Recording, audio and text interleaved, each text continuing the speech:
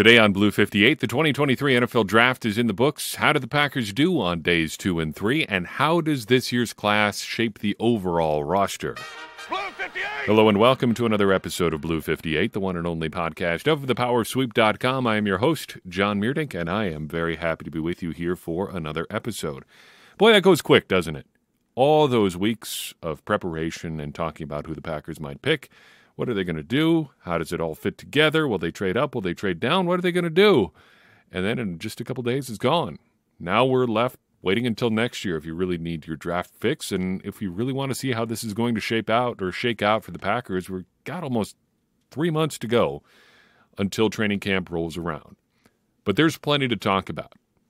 We're going to spend this episode talking about the guys themselves. And over the next couple weeks, we're going to talk about how this all starts to fit together. But let's focus on the guys first and foremost. I think there was some panic going around certain circles of the Packers fandom after the Packers didn't pick a pass catcher in the first round. I think the NFL kind of agreed, and they showed us they agreed, that there really wasn't anybody worth taking at 13. There wasn't a tight end who deserved to go that high. And Jackson Smith and Jigba didn't go until much later. Much later. It might be a little bit strong, but it was a while later. 13 seems like it probably would have been high for a guy that borderline really fits what the Packers are looking for. We did talk about the idea of the Packers making an exception to some of their rules as far as drafting receivers go, and they did that on day 2. But before they made their exception, they picked up Luke Musgrave, the big tight end out of Oregon State, at pick number 42. 6 feet 5 inches tall, nearly 6'6", 253 pounds, a relative athletic score of 9.78, really pretty solid testing across the board. I love his athleticism. He seems like a pretty big projection to me. Not the most polished college tight end, but a legitimately great athlete. His 10-yard split really stands out right there with Lucas Van Ness, who is uber elite. He was a Tier 1 prospect in our rankings, was productive on a per-play basis. He was an insanely athletic and productive tight end, but I think that productivity has to come with a little bit of an asterisk. Because though his per-play productivity is great, it is a pretty small sample size. Just 47 career catches in 34 career games and 2 touchdowns among those 47 career catches compared with 9 drops. And the reason that per-game productivity, or that overall productivity, I should say, though that 34-game total is so small, is that he missed 11 games his final year in college. So if you look ahead, as we will with every one of these prospects, to just kind of some thoughts and some questions about them as a prospect, that is a big question. What's the deal with that injury? Is it fully behind him? Is it going to be a recurring sort of thing? Because if you're taking a guy with a knee injury right away, well, I guess it's going to be a little bit of a recurring issue with this draft class because there are quite a few guys who missed fairly significant time with various injuries. The Packers clearly don't think it's that big of a deal because they took him 10 picks into the second round. So their medical staff is notoriously pretty cautious. If they're not overly concerned about it, I don't think we should be overly concerned about it as well. However, as with a lot of these things, it is a data point. He did miss those 11 games, and it did, we didn't get a chance to see what he could do his final year really at Oregon State. The other big question, I think, as far as Musgrave go, is what is his role really? Would guess he's probably the Robert Tonyan big slot type guy, because even if we don't make that big of a deal out of college blocking, his blocking was pretty bad for a tight end, a high-end tight end prospect. And again, blocking shouldn't be a big evaluation point for a college tight end in terms of the overall picture. But I think the right way to look at it is as a starting point. Where are you right now? And I think that's a very real, for most tight ends coming out of college, it's not a great starting point. You're not an elite blocker coming out of college because most of what you contribute to your team really isn't blocking. But tight ends are going to have to block in the NFL at some point. And if you're starting off from, being relatively behind the 8 ball as a blocker, that's going to be a problem as you try to project into the NFL. And his blocking was particularly bad among the tight ends that we looked at. His blocking grade from Pro Football Focus was the 5th worst among the tight ends in the selection that we looked at. Among the tight ends that appeared in the top 200 prospects on the consensus mock draft big board, he was the 5th worst. There's really just no way around that. His blocking grade for his final, or not for his final year, but his last full season of college football, 2021, was the 5th worst that we looked at. It just was. So if you look at that as a starting point, he's got a ways to go as a blocker. He's less of a polished prospect than some of these other guys. Michael Mayer, Darnell Washington, even, Tucker Kraft. It just is a fact of his evaluation that he is not really that great as a blocker. But, part of that is what you get asked to do in college, too, and it doesn't seem like that was really much of his game. They just wanted him to be sort of a matchup problem, and it seems like he did that fairly effectively. So probably playing a little bit more in the slot than he did in college, only about 18% of his snaps his last significant college season, 2021, were there, but you think he could project with the athleticism and skill set that he has to probably play outside a little bit more, or at least detached from the formation a little bit more. So a good upside prospect there with the Packers' first pick on day 2. Pick number 2 after a trade down was Jaden Reed, the wide receiver out of Michigan State. 5'10" and 7/8, just a hair under 5'11", 187 pounds. Relative athletic score 6.74. Not great overall, but his straight line speed, pretty good, 4.45 40, not, the ultra top end guys. And he only did the 3-cone for agility testing, 4.29 time, about average. His jumping number's just okay, too. Now, here is your tendency breaking wide receiver. He is the 3rd shortest receiver the Packers have drafted since the year 2000. A little more than half an inch taller than Randall Cobb and significantly taller than Amari Rodgers, 1.5 inches, nearly 2 inches. But he broadly fits the profile of what we asked for. Good speed, though not a ultra burner like some of the other smaller guys in this draft class. He does have inside-outside versatility and was primarily actually an outside receiver at Michigan State. He's got some return ability.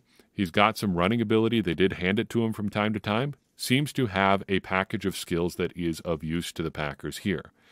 The big question here, and I think this is going to be the question for Musgrave, for Reed, and for Kraft, is why this guy? If the Packers were looking to break their tendencies, and I think looking at their pre-draft visits, that seems clear. They were looking at some smaller receivers throughout their pre-draft process. If they're looking to break tendencies, looking to get away from what they've done historically, why this guy and why not Jalen Hyatt? Why not Tyler Scott? Why not Marvin Mims? Why this guy? My suspicion is that they saw his punt return ability, and that may have been the deciding factor.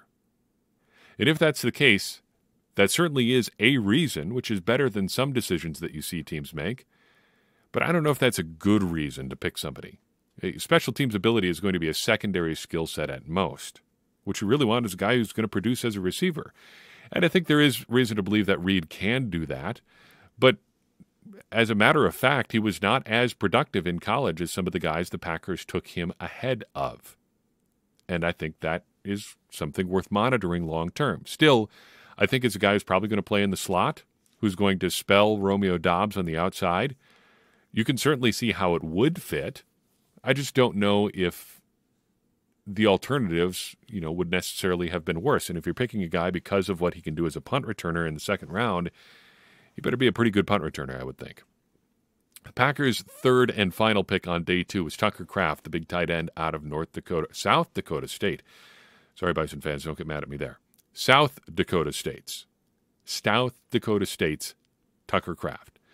Just a fuzz over 6'4.5", nearly 6'5", not quite, but 254 pounds, 9.68 relative athletic score, ran the 40-yard dash in 4.69 seconds. Pretty good for a guy his size.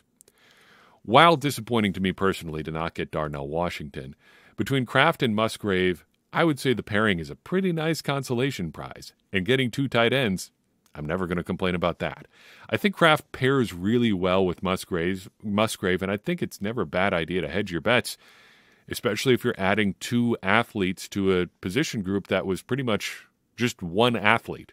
It was pretty much Robert Tonyan post-ACL surgery in 2022, so It's not a very athletic tight end room. If you start thinking about Mercedes Lewis and what he does, and Josiah DeGuara really not contributing much, though an elite athlete for what he does, not really getting down the field all that much. Between Kraft and Musgrave, you've got guys that can at least move here. And I would guess that Kraft probably ends up playing more the hand-down Y tight end role than Musgrave does, though their snap splits in college were almost identical. Both of them played 17, 18% of their snaps in the slot. Kraft actually graded out better as a blocker. We did wonder in our tight end preview why he wasn't a little more dominant as a guy who got significant interest from Alabama as a potential transfer target. Why wasn't he more dominant as a blocker at the level of college football at which he played? But to be fair, that is once again not the biggest deal. It's a starting point. And as far as starting points go, I think you could do worse than what Kraft did in college. Big question is how he's going to project from South Dakota State to the NFL. Can the Packers strike small school gold 2 years in a row? A guy with this kind of athletic profile seems like the sort of guy who could do this. But again, you kind of had the same question with Kraft that you do with Reed. Why Kraft and not Darnell Washington? I mean, taking my personal interest in Washington aside, what did the Packers specifically like about Kraft versus Washington? Was the character stuff with Washington that we saw floating around, late in the pre-draft process, maybe a little bit more real than we thought? Maybe people are a little bit more concerned about his knee injury than we thought. I don't know. Maybe the Packers, got him in and took a look at the knee and says, absolutely no way, we're not going to do that. We're not going there. It's a possibility. We have to at least consider it. They go with the guy with the cleaner medicals, maybe a guy whose upside they like a little bit more as a receiver. But it does seem like both Kraft and Musgrave are kind of projects. And I think, to be fair, we need to remember that most tight ends coming into the NFL are going to be projects. 2023 is probably not going to be the Musgrave and Kraft show. They're going to take some time here. Fortunately, just looking at the tight end room, there should be plenty of snaps there as they try to figure out what they are as NFL players. Transitioning from college football into the NFL, there's going to be a learning curve there. And it looks like, just as a guess, they're probably going to have quite a few snaps available from which to learn. So that's day 2. Day 3, the Packers are really, really busy. And honestly, from a podcaster perspective, from a guy who's not making these picks, from a guy who's not like a hardcore draftnik, say day 3 is mostly about vibes. Honestly, we got to be real here. For every Aaron Jones that you find on day 3, there are a lot more guys that don't even do a fraction of that. You're probably about even for every Aaron Jones you find as guys who don't even make it to their first regular season in the NFL with the team that drafted them. If that, there's probably more of the second than the first. So I think you're going almost entirely for upside here. You're not looking for instant contributors because they're just not going to be there. They're few and far between. So looking for big upside picks. And I think by and large the Packers did pretty well there, but there are a couple head scratchers in this group, even in conceding the fact that most of these guys were not looking for even short-term contributors here. We're just looking for hope, looking for a lottery ticket, maybe a more contemporary example or younger audience example, looking for loot boxes, something like that. The Packers got a couple shots at some high-end loot here to continue the video game analogy, starting with pick number 116, Colby Wooden, the defensive end out of Auburn. 6'3", 273 pounds, a 9.24 relative athletic score, really solid profile across the board. He didn't bench well, he didn't do the vertical, but literally every other number is elite. He sure is an athlete, but I have no idea what he is in terms of where you play him. We had him as a Tier 2 defensive line prospect. I put him as a defensive lineman. Pro Football Focus thinks he's an edge. Other people think he's an edge. Other people think he needs to play tackle. Packers think they want him inside. As a defensive lineman, he hit on our production ratio threshold of 1 sack or tackle per loss per game for his career, but not on the pressure rate. We need to get you to 10% in terms of pressures per snap or pressure snap. He didn't get there. But he does have an interesting kind of college player profile. In terms of where he lined up on defense, it's similar to Lucas Van Ness. He played a lot inside. In fact, he played mostly defensive tackle, a lot of 3 and 4 technique uh, type stuff, did bump out to edge occasionally. Compared to Van Ness, who was more like a cameo player inside. Wooden's kind of the inverse. He played a lot inside and then occasionally would rush as an outside pass rusher too. He had nearly 250 snaps as a defensive tackle in 2022, more than he played on the edge. He played inside more than the outside. So the question that I have really doesn't apply to Wooden so much as the Packers defense as a whole, because they've got a few of these guys now. How are you going to use them? Guys that are kind of tweener, edge, interior guys that doesn't seem to really dovetail with what the Packers need in terms of wanting to beef up to stop the run, which was a huge problem for them last year and historically has been a big problem for them. Really under Joe Barry, it's been a big problem. So how does this dovetail with that problem? Maybe they're not trying to solve that problem specifically, just trying to make the defense overall better. I think that's a fair approach. I don't know if it's the best approach because they really haven't tried to add any other kind of bodies, but Wooden at least gives them another athletic guy to move around on the defensive front. The next pick is the real head-scratcher. Pick number 149, Sean Clifford, the quarterback out of Penn State, 6'2", 218 pounds, an overall athletic score of 9.04. He was at Penn State for a whopping 6 years, including a redshirt year. Seems very much like just a guy. He may have peaked as a quarterback in high school, which is more than I can say. I don't know if I ever really peaked athletically, at least not in really a way that anybody would care about outside my family and the guys that I played basketball with in high school. But he looks like a guy that if you need him to do much more than keep the seat warm, that would be a problem for your team. I don't understand this pick. The Packers' really only justification here is, well, we needed a backup quarterback. Sure, that's probably true.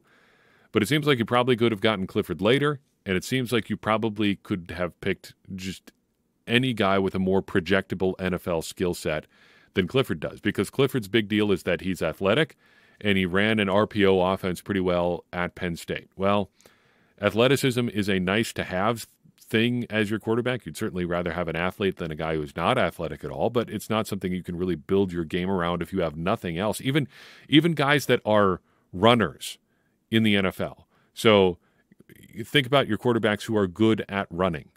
Jalen Hurts, Lamar Jackson, expanded out to Josh Allen, Kyler Murray.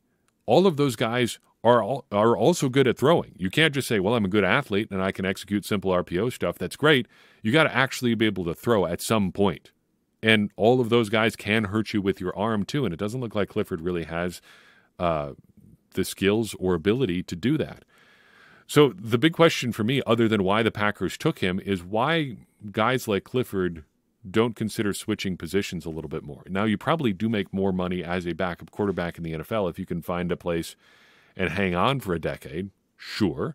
But I wonder if you have a better shot at just making it to the NFL at all if you tried to do some other backfield-esque type stuff. Now, clearly Clifford is a pretty good athlete. He moves pretty well. Could he gain 20 pounds and be an H-back tight end type guy? He's maybe a little bit short for that, but should guys consider doing stuff like that? You don't even have to look much farther than Penn State. Michael Robinson, the Penn State quarterback, it's a long time ago now, more than 10 years, but he was a great quarterback at Penn State, but did not have the sort of passing ability to make it in the NFL, so he switches to fullback and has a long and productive NFL career with the Seahawks. I wonder if that kind of thing should be an option or should be a consideration for more guys. Just prove that you're willing to do whatever. Shoot, Danny Etling on the Packers has switched back and forth from receiver just to try to make it in the NFL. I don't know if Clifford has that kind of athleticism, but maybe more guys should be considering stuff like that. Continuing on, 10 picks later, the Packers add Dontavion Wicks, a wide receiver out of Virginia. 6'1", 206 pounds. We mentioned him in our wide receiver preview as a guy who's kind of got an athletic profile that is just all over the map. An overall 9.17 relative athletic score. Good size. The weight in particular is good for what the Packers are looking for. Good jumping numbers. Bad 40-yard dash overall, like 4.6 range. Did get it down into the high 4.5s at his pro day apparently, but he is elite coming off the line. His first 10 yards, very, very good. Overall, this looks like a classic Brian Gutekunst wide receiver. He's not worried about the top-end speed, but you've got pretty good movement abilities, you've got good size, and overall just a traits pick. The overall speed, again, is not great, but I think that traits package is interesting. And I think he probably would have gone higher than this if his productivity hadn't tanked in his final year. Now, he had something like 57 catches for I don't know how many yards, but he averaged more than 20 yards per catch. And I think it was over 21 yards per catch in 2021, his second to last season of college football. But then they make some coaching changes, some scheme changes heading into his final year, and things tail off in a big way for Wicks. So who's the real guy? Is he 2021 Dontavion Wicks, or is he 2022 Dontavion Wicks? Because you'd think if you are an elite or even very good wide receiver prospect, some of that should still shine through productivity-wise in even a suboptimal offense. It doesn't look like that was really how things ended up. But on the 2021 numbers, things looked a lot better. Second question is, where does he play? He was primarily an outside guy in college. I would guess he's kind of another Romeo Doubs. The Packers like him on the outside. You're probably not moving him inside, especially if you have Jaden Reed around. So maybe he's a guy who just spells Doubs now and then. Another traits upside sort of guy. Definitely not a high-end burner, but he fits what the Packers have done previously at the receiver position. 20 picks later, the Packers add Carl Brooks, a defensive end out of Bowling Green, with pick number 179, 6'3", 303 pounds, 5'8" relative athletic score. People thought he was going to tear it up at his pro day. He did not, though apparently he got sick shortly before his pro day, so I have to think that may have affected his pro day just a little bit. Probably my favorite day 3 pick here. I think there's a chance he's going to be really interesting because he had a long and very productive career at Bowling Green. Now, one of the things we mentioned when we talk about Lucas Van Ness is that, yes, his productivity numbers, the numbers we look at, production ratio and pressure rate, they were very good, but they were not. They may have been a little bit inflated by the fact that he only played 26 career college games and he only had 497 pass rush snaps or something like that. Brooks is very much not the case there. He was productive and he played in a ton of games. He had a career production ratio of over 1.5 and a career pressure rate of more than 13%. In fact, nearly 14%, despite playing 49 career games. He had more than 1,100 pass rushing snaps, and he still kept getting to the quarterback game after game after game, play after play after play. That's bananas. That's really, really unusual.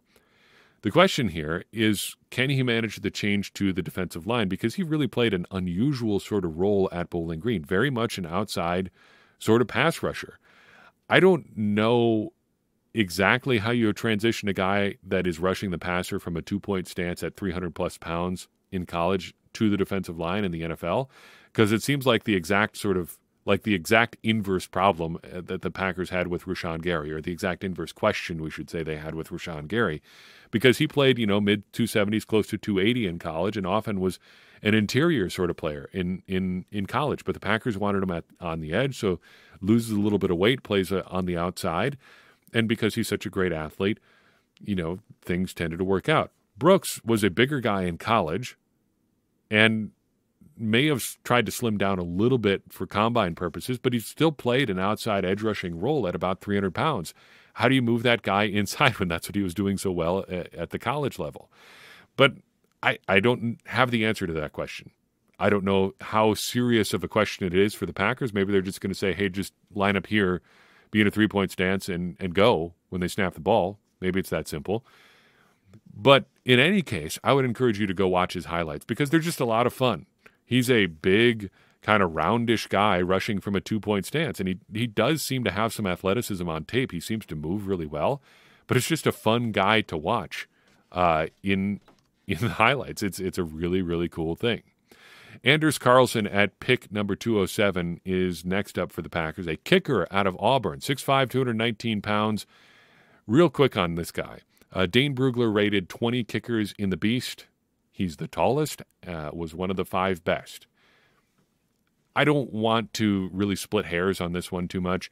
The Packers are going to need a kicker because it seems like we are into the post-Crosby era. And although Brian Gutekunst is not officially closing the door, it's nearly entirely closed, and you might as well get a kicker at some point. So if you think of Carlson as your guy, roll the dice. You got a million day 3 picks anyway. You might as well take a look at a few. The big question here is how much his college performance matters.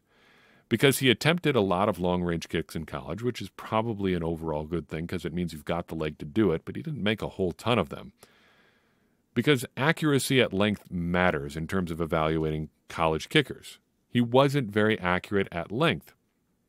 Justice Mosqueda of Acme Packing Company does a great look at kickers every year, and he brought up some of his metrics on Carlson after the pick, talking about how, and I won't pull all of his numbers here just because I want you to go read the piece. He explains it much better than I will here, that, adjusting kickers' accuracy for length is an important way to evaluate kickers in college because everybody should be able to make those gimme kicks. Everything under 40 yards, you should be handling that in college. Things can be a little bit different in college because of how wide the hash marks are, but overall, you should be making the gimme kicks. Carlson seems to have done that, but his overall accuracy goes down a little bit because he wasn't converting from length. There are some extenuating factors, though, and I do want to mention at least one thing that Justice says about that here. So quoting now from his piece, quote, "The narrative around Carlson's career is that he has not played a healthy season since he was named a second-team All-American in 2020. In 2021, he tore his ACL in his left non-kicking leg. In 2022, he wore a brace on that leg and only at the combine began to kick without it when he was finally able to show NFL teams that he has made strides in his recovery. Carlson also fractured his shoulder in November of 2022, ending his final year of college ball prematurely," end quote. Now, that's a lot of moving parts for a kicker that you're drafting. A previous knee injury that may have affected his performance for not just 1 but 2 years, wiping out his entire 2021 season. Now, there is some good stuff in his past, but we're a couple years removed from that now. How how long of a leash do you give a guy on recovery before you just say he's just not that guy anymore? I guess we'll find out this summer, and we'll see if he can round into form here. This does seem like a Rich Bisaccia pick. He does have some connections to Carlson's older brother, Daniel, from their time together with the Raiders. So maybe Bisaccia knows something that we don't. And I would think in terms of special teams evaluation, there is a very good chance that Rich Bisaccia knows something that I don't. Continuing on, the Packers picked Carrington Valentine, a quarterback out of Kentucky at pick number 232, 5'11", 193 pounds, 9.3 relative athletic score. He profiles as a special teamer because he can run fast in a straight line with a 4.44 40-yard dash. Just okay on the 3-cone, and that is the only agility drill that he did. This guy's a special teamer.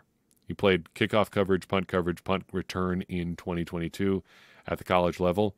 You're really only asking if he can do anything on defense at all, but he's going to be covering stuff. That's going to be his ticket to the roster, and it seems like he has already done some of that in college. Lou Nichols II, a running back out of Central Michigan, was the pick for the Packers at number 235. 5 feet 10 inches tall, 220 pounds, did not test due to a hamstring injury. Interesting prospect. You look at him play, and to me he resembles kind of the midway point between Eddie Lacy and DeJuan Harris. Big but not heavy looking, moves pretty well, seems to have some agility. He'd have done really well in our running back metrics if he had tested. He had 71 catches in 32 career games, scored a bunch of touchdowns, was very productive at Central Michigan. However, he was also banged up a little bit his final year at Central Michigan, so you're wondering, I think, a little bit how much injuries affect him, how much we would have evaluated him differently had he been able to run at either the Combine or the Pro Day. We don't have a lot to go on him other than box score sort of stuff and highlights on YouTube. But a 5'10", 220-pound running back who can move and catch the ball, that's checking quite a few boxes already. It seems they're adding an interesting prospect to the mix here at running back. Pick number 242, the Packers finally addressed their defensive backfield, adding Anthony Johnson, a safety out of Iowa State, 5'11 and a half, 205 pounds. Pretty good athlete overall, 8.13 relative athletic score, 4.54 40-yard dash, good explosion numbers, good leaper. But he's another box slot type of guy. Most of his snaps his final year in college came either in the box or in the slot. Played fewer, I think, than 75 snaps as a deep safety. I really wish the Packers had been able to add some kind of deep safety option, but at least he is nominally a safety, and at least he seems to have been pretty good at what he did do, playing in the slot and playing in the box. Big question would be, could he do more schematically in the NFL than he did in college? because the Packers do need that deep safety help. He is another not deep safety, putting it that way. The Packers have a bunch of guys who want to play in the slot or do special team stuff. Johnson appears to be another one of those. Can they do anything to shore up the deep back end of their defense? At least as far as the draft goes, they really didn't go that direction.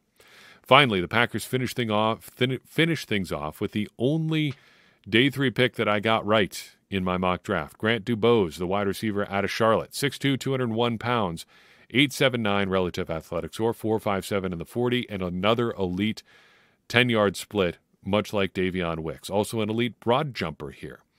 I think this is probably another special teamer. He has punt coverage experience, and I think you're wondering, if you're asking questions about his role on the roster, whether or not there's some kind of threat to Samori Toure here. He's not much of a special teams guy.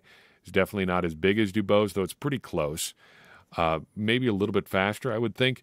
But if Dubose is covering punts and Toure is not, I think that's a leg up for Dubose, and I think there's going to be some competition on special teams toward the bottom end of the Packers' wide receiver depth chart. So that is the 2023 draft class. A couple overall thoughts and a couple of questions here.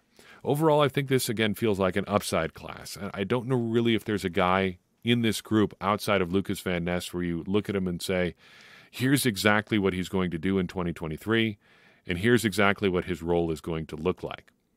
You could probably say that about Mr. Carlson, the new kicker. He's probably going to kick in 2023. But other than that, we're still figuring out how these guys fit together with what the Packers already have on their roster. What are Musgrave and Kraft going to do together at tight end? How do the Packers use Colby Wooden and Lucas Van Ness together, if at all, among their other edge rushers and defensive linemen? We just don't know a lot of those things. So the Packers are betting on a lot of upside here. And in a year that you're kind of looking at as a potential rebuilding year, that may not be that bad of an idea. You just add a bunch of athletic prospects, and then in 2024, you really start building into something. That's one way of looking at it, I guess. There is, however, we should say, a lot of upside here. Athleticism for sure. That's always something that's nice to have, but there's a lot of versatility in this class too. You talk about Van Ness, you talk about Wooden. There are guys that can play, inside and outside. Kraft and Musgrave can both play a lot of different stuff as far as their tight end roles. Jaden Reed, he didn't do a lot of outside, inside stuff in terms of where he played at receiver in college, but he does offer some punt return ability. And you can kind of go down the list and say a lot of similar things about a lot of the guys in this draft class. They can do some different things. And I think that only adds to the potential upside there. Sure, there are some head scratchers. And I think you see a lot of Rich Bisaccia influence here. The Packers went from signing for special teams last spring to drafting for special teams this spring. Almost everybody on day 3 has some kind of special teams experience, significant special teams experience. Looking for guys that covered a lot of punts and kicks and were on punt return in college. Maybe you're looking for just those roles specifically. I don't know. But if you know that you want to get those guys to shore up those units, maybe drafting for them isn't that bad of an idea. I think overall, there's a chance that this class could feel kind of disappointing for 2023. You're looking at guys that are works in progress. Even Lucas Van Ness is still figuring things out as an edge rusher, and even he is going to have some role questions in 2023. But I think that's okay. These picks don't have to work out in year 1 to be good picks. They just have to work out long term. And there's a lot of that going around with Brian Gutekunst in terms of his pick situations. We talk about Jordan Love as kind of the epitome of that. We haven't gotten anything out of Love his first 3 years at all. But if it works out, as we've said since the very, very beginning, if it works out, Brian Gutekunst is a genius. If it doesn't, well, it's another kind of just example of kind of the half snake oil salesman GM. Everybody's just saying, like, look, I can fix this team. I just need to get my guys, and as soon as I get the right guys, it'll be perfect. And you just wait and see. All these guys have upside. And, that's not a unique criticism of Brian Gutekunst. That's everybody who is a GM in the NFL. They all think they've got the answers. They all think they've got the guys that have upside long term. And I think if they're honest with themselves, they know in their heart that most of these guys aren't going to work out. But the Packers at least are betting on some guys that haven't reached their ceiling yet. I think that's clear with everybody they've picked. They're not at their ceiling with the possible exception of Sean Clifford. They haven't maxed out what they can do yet, which is good.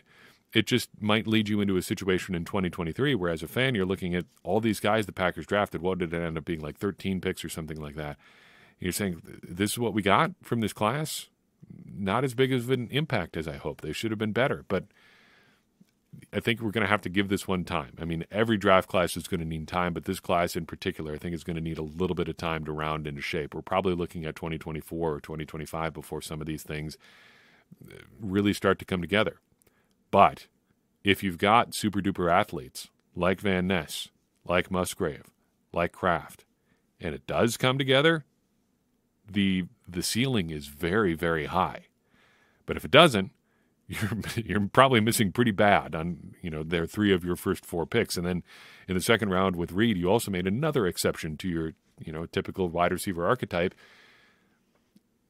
There are opportunities for this to go very, very bad too. So I don't want to get too high or too low on this class right now. I think short term, again, it may be a little bit frustrating, but at the very least, I think we can say it has upside. I think it's worth monitoring the guys the Packers selected versus the guys that seem similar that they didn't, but that's going to be the case with every draft class. And we'll take a look back at that, I'm sure, in a couple of years and see where the Packers ended up relative to where some of those other guys went.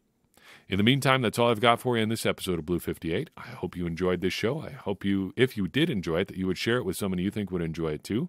It's going to help more people find the show and get more people involved in this conversation you and I are having about the Green Bay Packers, which in turn is going to help all of us, me included, become smarter Packers fans. And as I always say, smarter Packers fans are better Packers fans, and better Packers fans are what we all want to be. I'm your host, John Meerdink. We'll see you next time on Blue 58.